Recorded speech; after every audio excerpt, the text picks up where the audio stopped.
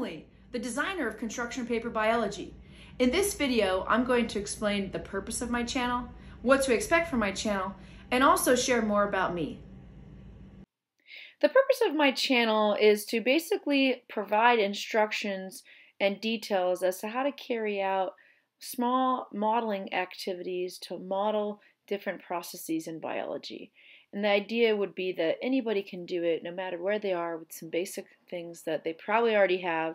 Even the idea of construction paper, I mean, if you don't have construction paper, you can color regular sheets of paper, and hopefully this will give ideas not just for what could be assigned, but teachers could run this in the classroom live.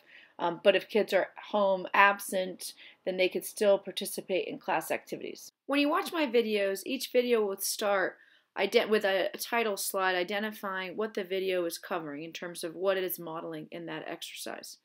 Then the next slide will identify all the materials you need, and after that, then I will get into the video footage where I'm verbally explaining step by step how to use the materials to carry out the exercise.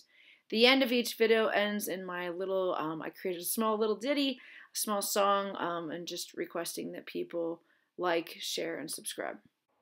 And in case you're wondering, like, what are my qualifications? Who am I that I'm making these videos and trying to push modeling biological topics? Well, I'm a high school teacher. I've been so since 2007.